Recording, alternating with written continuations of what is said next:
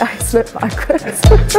So I'm a weapons, ordnance, munitions and explosives degree engineering apprentice. Being able to go out, see the kit, get my hands on it, get dirty.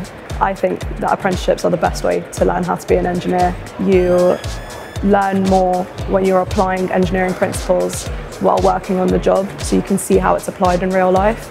And I think that's a really great part of apprenticeships. I joined because I thought it was a good way to get a degree. I think apprenticeships are really great. I'm more of a hands-on learner. I really enjoy going out to see the kit that we're working on. So I've been to see some Type 45s and Type 23s, and I've been to the Queen Elizabeth carrier class, and that's been really amazing just to see everything in real life. You can't imagine it properly until you've actually gone to see it. So I really like getting my hands on stuff and seeing it in person.